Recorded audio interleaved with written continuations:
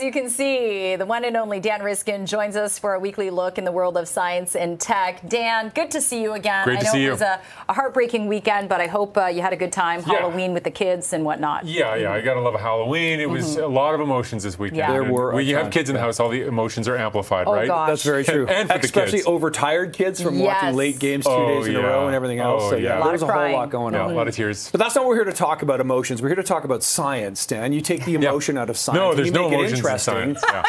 But this is interesting about, anti-facial recognition glasses. They're actually a thing, which is interesting because facial recognition makes a lot of things easy. Like, open up my phone. Oh, I don't need a password. It recognizes my face. I don't have to remember a million passwords. But some people don't like this. Yeah, so what's interesting to me about this story is the fact that it's what's being marketed. It's not so much whether it works, whether it doesn't work, how it works. I think it's just interesting that glasses companies see an opportunity in the market to take away the ability of these devices to recognize you. And the fact that that is a selling point tells you something about what people are looking for and what their concerns are. But these glasses are from a company called Zenni, and all it is infrared blockers on the lenses. They tint a little bit pink, but when you hold your phone up to your face, it uses infrared to recognize your face. And so if you're wearing those glasses, it can't unlock because it can't see your eyes. And like if somebody took a picture of you and uploaded it to the internet, they could use facial recognition that way. Like it doesn't stop everything, but it does prevent a phone from being used. And so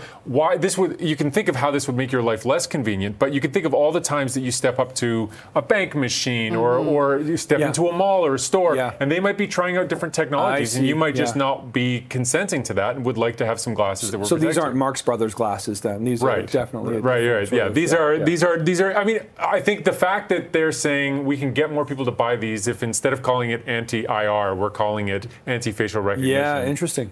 That says a lot. Yeah. It's almost like those covers people buy to put on their license plates to avoid the toll cameras, the speed cameras. Okay, very interesting stuff for your face. And Dan, a new study finds that using night lights releases your heart attack risk by 42%. It increases your Sorry, might be my fault. So maybe you should put your glasses on. Yeah, I know. I need some glasses this morning. So this is interesting because for this study, they had 89,000 adults in the UK, all over the age of 40, and all they did was give them a wrist monitor that measures how light it is, and they wore it for a week straight, day and night.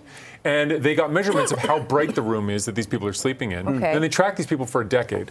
And heart attacks up like on the order of 50%. What? Right? Like crazy numbers. Heart disease, heart attacks, myocardial infarction, all these science words that have to do with hearts, all of them are bad words. And it's not the lack of sleep, it's how bright it is in the room. Because big part of sleeping is that you sort of set your internal chronometer, and that changes when hormones are released. It tells your heart when it can slow down and take a chill pill for a while before ramping back up in the morning. And so if you're sleeping under bright lights, you may be messing up your ability to get a full night's rest, and that may, over the long term, affect your heart. And these data are just striking. I mean, just having the lights on in the room you're sleeping in. So you can imagine falling asleep while the TV's on. Because on our shift, that kind of happens. Yes, which makes me think a lot about it. The trick is you got to keep that 24-hour cycle. And I know some people that work the crazy hours you do take a big nap during the day, and they work sort of a bimodal distribution. But listen, I mean, all things being equal, maybe blackout blinds aren't such a bad idea. It's easier to sleep in a dark room for sure. True. But falling asleep in front of the bright TV or something like that just might not be the way to go.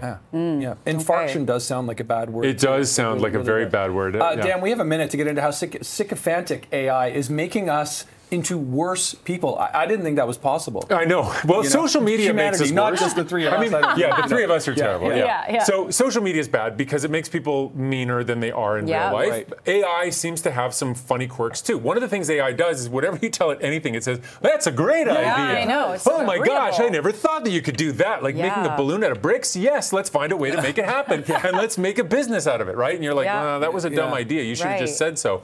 So what they did for this study is they took a whole bunch of things from Reddit. Reddit has this whole subreddit about am I the jerk in this situation? And they picked the ones where the person definitely was the jerk, and humans all agreed on it, and then they showed them to AI. AI, more than 50% of the time, says, no, you're not the jerk at all. And then they looked at how people reviewed a scenario, if they read through a scenario, and they were told, here's how, if they read the AI version of whether you're a jerk or not, or they read the human version of whether you're a jerk or not, and they totally see the situation differently based on the feedback they get. So the worry is, as we all use AI, it's making us think we're right all the time, making us less likely to admit when we're wrong, making us less likely to find middle ground with people we disagree with. And so the world is already teetering on the edge of not great people, but AI may be pushing it even further. It's terrifying. I saw something online, a father testifying at a U.S. court about how AI basically assisted his child in suicide. It's terrible, just the algorithm and how it kept feeding him these ways. Anyways, very dark stuff. But Dan, thank you for bringing all these stories to light, and appreciate your time. Thanks, Dan. Thank you. Next week, right? Sounds good.